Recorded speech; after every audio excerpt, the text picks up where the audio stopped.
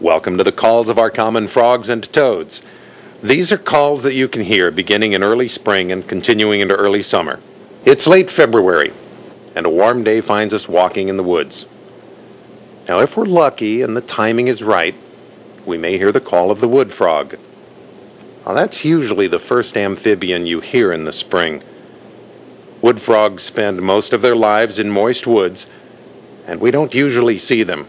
But when conditions are right in late February, the males find woodland puddles and call for a mate. Their call is not very loud, and it kind of resembles a faint quacking. Some people think it sounds like two balloons rubbing together.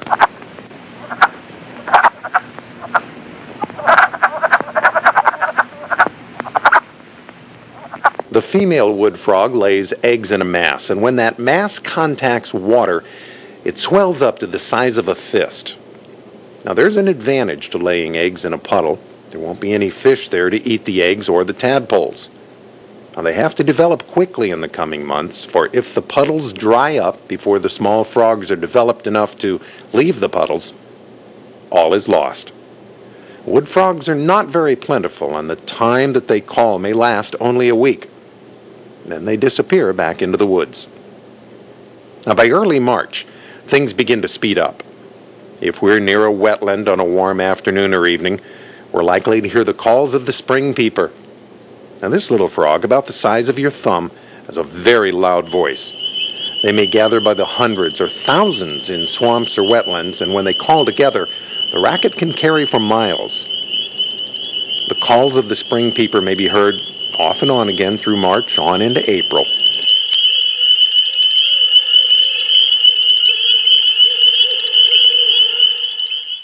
The females lay their eggs singly on aquatic vegetation.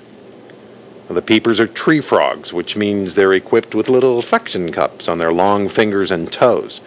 And those cups help them climb out of the water, though in the case of the spring peepers, that's usually not more than a few inches or feet. As March progresses, the spring peeper is joined by several distinctively different and not so loud amphibians. The call of the upland chorus frog, another small tree frog, may also be heard in the more open marshes or wetlands.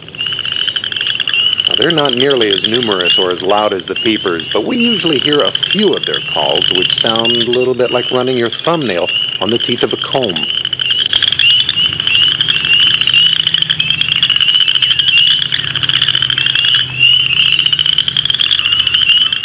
In March, we may also hear the low snore of the pickerel frog.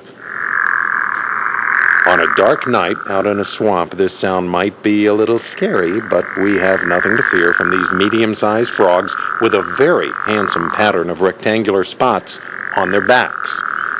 They're often hard to find even when nearby, and they commonly call from underwater.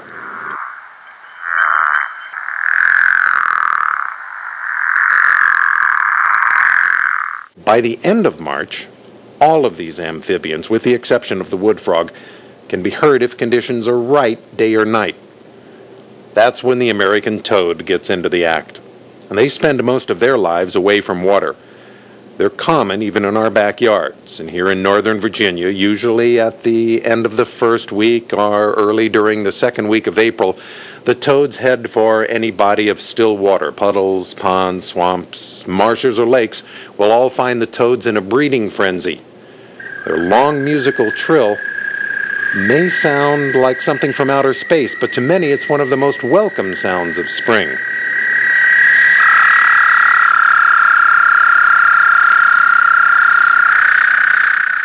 Their distinctive long strings of eggs may be found even in places like flooded tire tracks on dirt roads. The eggs develop quickly into tadpoles, which in turn become small toads about the size of a fingernail.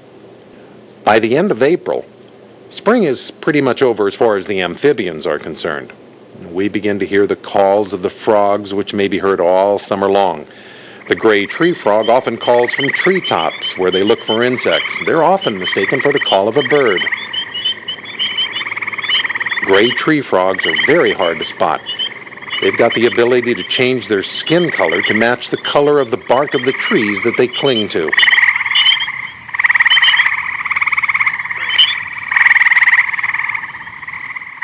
The Fowler's toad looks very similar to its close relative, the American toad, but it's not nearly as plentiful, and its call is much different. Usually heard near lake shores and river valleys, the Fowler's toad's call can be heard throughout most of the summer.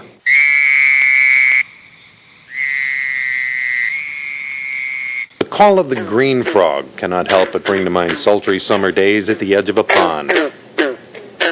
Green frogs are never far from a pond, a lake, a river, or another permanent body of water.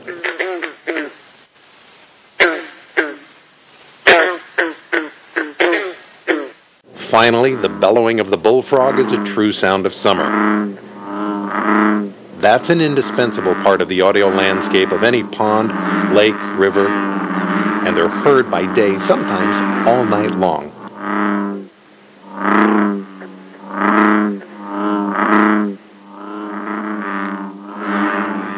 Well, we hope you've enjoyed this brief summary of the calls of common amphibians of northern Virginia. Amphibians first crawled onto land 350 million years ago, and they were probably the first animals to make a sound on an otherwise silent landscape. And their calling is now one of the most welcome signs of spring and a reassurance of life renewed. Long may they sing.